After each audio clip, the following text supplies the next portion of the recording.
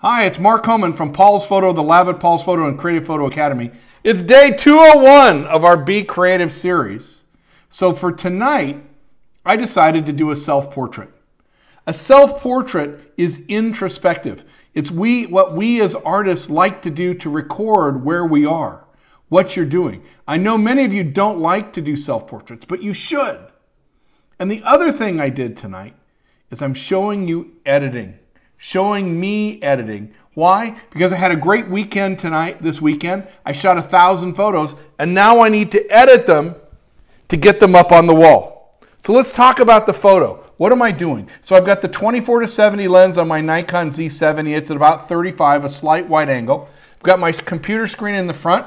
You can see I have one of the Litra Pro torches set here, with the white balance on daylight, 5,000 degree Kelvin.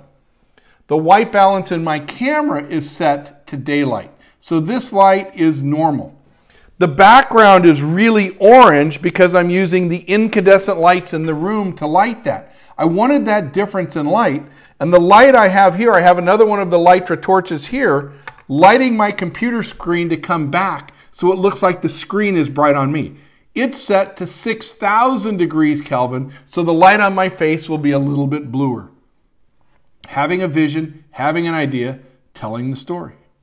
Doing a self-portrait, editing our photos so we can put them up on the wall, using the light to create depth and excitement in the image. It's being a creative photographer. I can't wait to see what you're doing.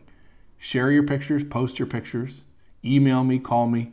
We're always here to help and make things great for you. Mark Homan from the lab at Paul's Photo, the Creative Photo Academy, and Paul's Photo. Today's day 201. What are we going to do tomorrow? Stay tuned and find out.